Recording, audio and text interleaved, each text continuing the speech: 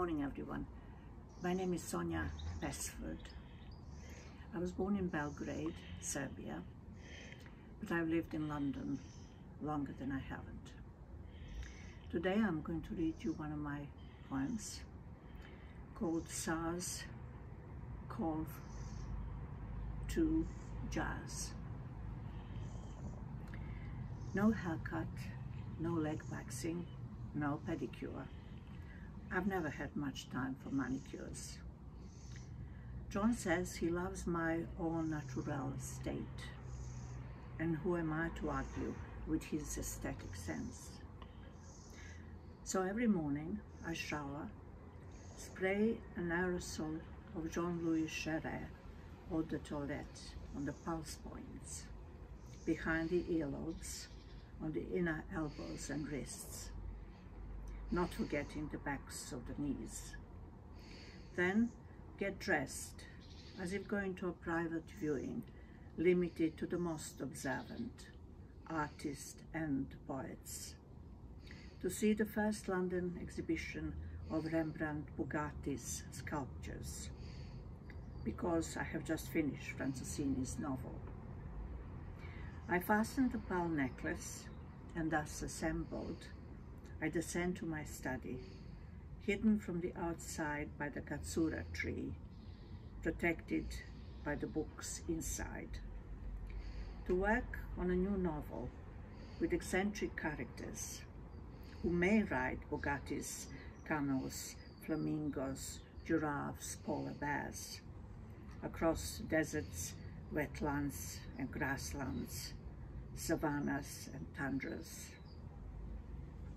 Perhaps I will let them all survive, whole but changed. Perhaps we shall all survive, whole but changed. Then, tonight, with our street neighbours, we shall all applaud. John shall ring the handbell, and I shall bang with a wooden spoon on his granny's metal colander, to celebrate, to bow, to be grateful to all our NHS heroes. I am humbled. Thank you.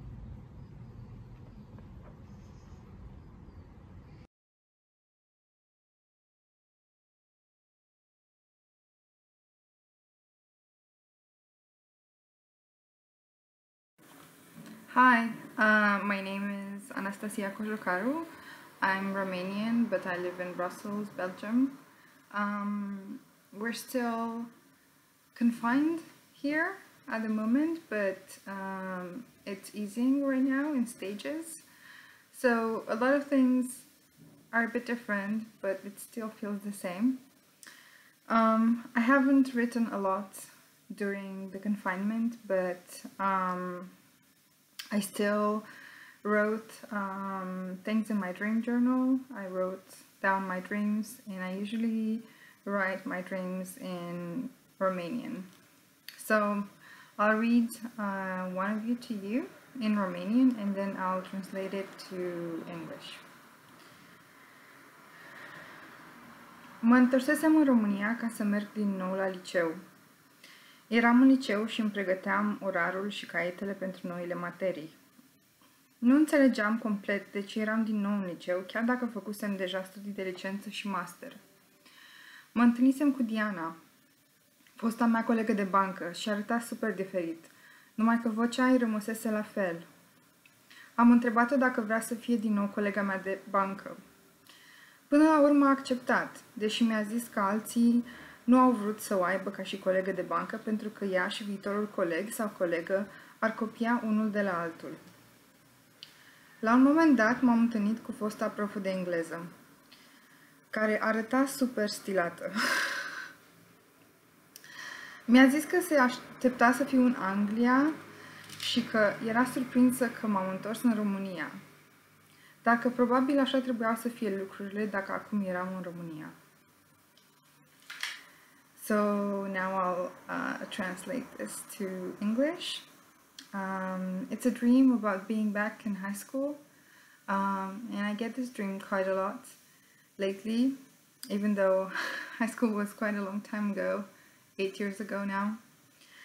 So yeah, I was back in Romania for the purpose of going back to high school. So I was in the building, I was getting ready my schedule and my notebooks for my new classes. I wasn't understanding completely why I was in high school again, even though I had already finished my undergraduate and graduate studies. I met up with my past desk buddy, and she looked very different, but her voice was still the same. I asked her if she wanted to be my desk buddy again. In the end, she said yes, but she told me that others didn't want to have her as their desk buddy because her and her future desk buddy would cheat and would copy each other's writing in tests. At some point, I met up with my past English teacher, and she looked very stylish. She told me that she was expecting me to be in England, and she was surprised that I was back in Romania. And this was probably how things should have been if I was back in Romania. That's what she said. Yeah, this is about it. Thank you very much, and I'm really happy to be part of this project, and I hope you enjoyed hearing this. Bye!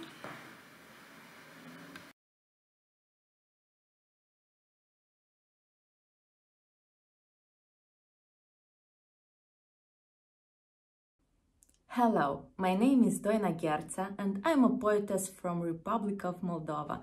Here is my first book named Tu știi, what in English means you know. And I want to recite for you one of my favorite poems from my book. It's in Romanian, but with English subtitles.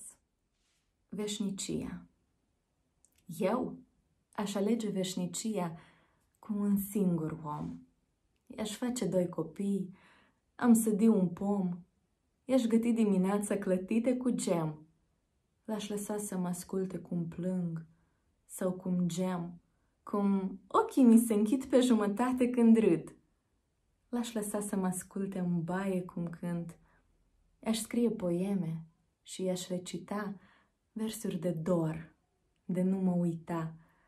L-aș ține de mână atunci când e greu. I-aș da bucăți din mine, din sufletul meu. Aș merge cu el până la capăt de lume. Și câte aș mai face, și câte i-aș mai spune. Thank you for your attention.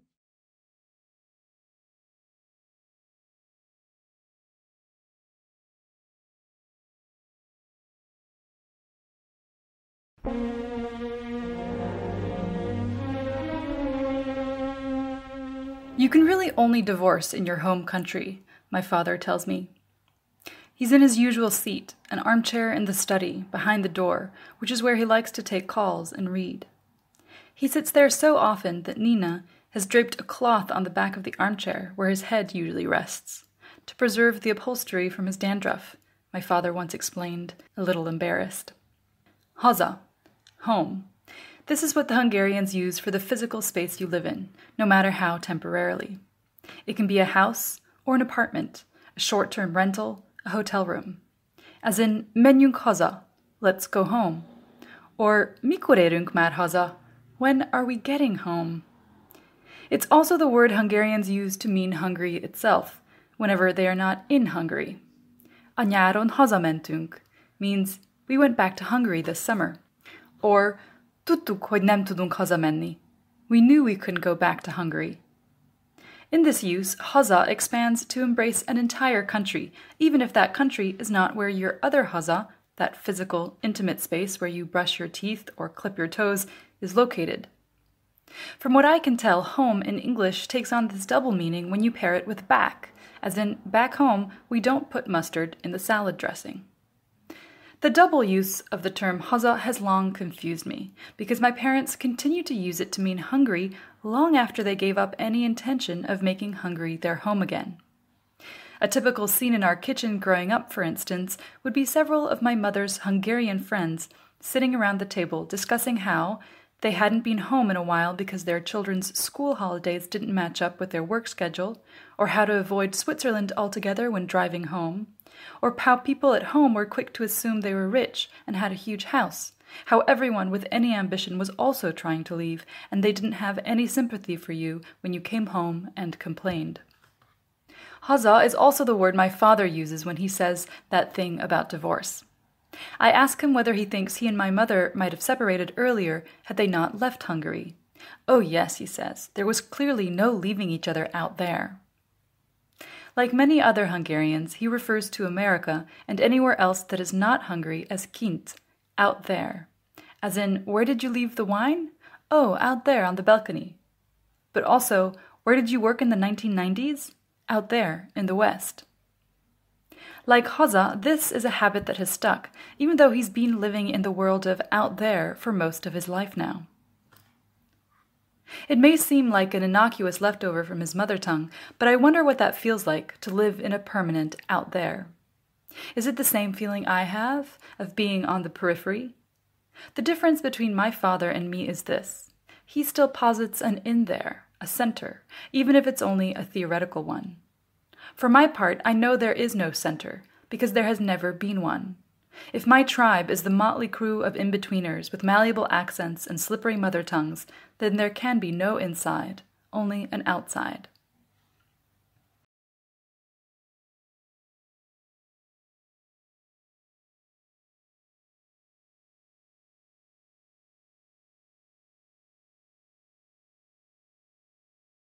For Iris, I'm actually Slovenian. I was born in Maribor.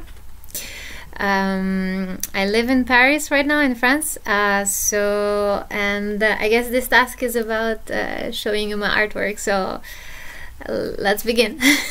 I do illustrations, so it's like they're kind of fairies that you can see. Oh. I do them. I have started doing it like quite some time ago, like 10 years ago, and I've been enjoying it. It's actually, I've been only using like watercolor and oh, you can see it. Watercolor, and I tried some acrylic painting as well. So, but in general I use a pencil to create them in the beginning, and then when there is beautiful sunlight I start painting them sometimes, or like in the afternoons I enjoy it as well. So it's like, well, yeah, it's mostly women. But I've done some also with character male, and I've started recently also children, because yeah, I've been inspired actually by real life. I also tried well, here you have, like, this was done actually for a collection of wine, so it was a wine label. I have done some for like for books or for notebooks, so I have done different projects already with it. I also sometimes do like a little bit different things, which are like houses that I tried. It's something really new that I tried, like some different elements, and like they're like they're horses.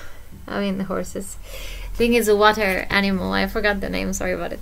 And well, I've been trying to also, for example, try to do those, which is like a unicorn. And besides, you can see my handwriting, because sometimes I like to write like a stories about it or around it. So yeah, that's my try of it.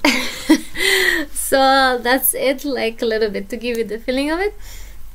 And on the other hand, I also do photography. I do recently I've been doing a lot of commercial photography, like food photography and portraits. So but like beside that, I also enjoy photographing like something very dreamy, or like something that's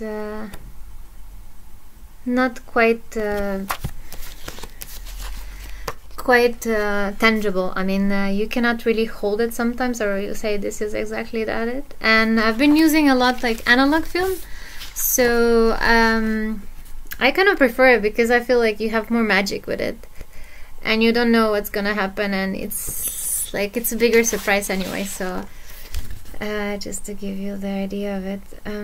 But I also use like digital, for example. So I think in both mediums you can find a different ways of using it and like doing different things with it. It depends what you want, actually. That's what I think. So this was just a little bit about and I found a really old one, which is like the dreaming houses, because you can't read it. So that's a little bit about me. You can find my work on formeiris.com and also on the Instagram under formeiris. So yeah, that's it. Bye.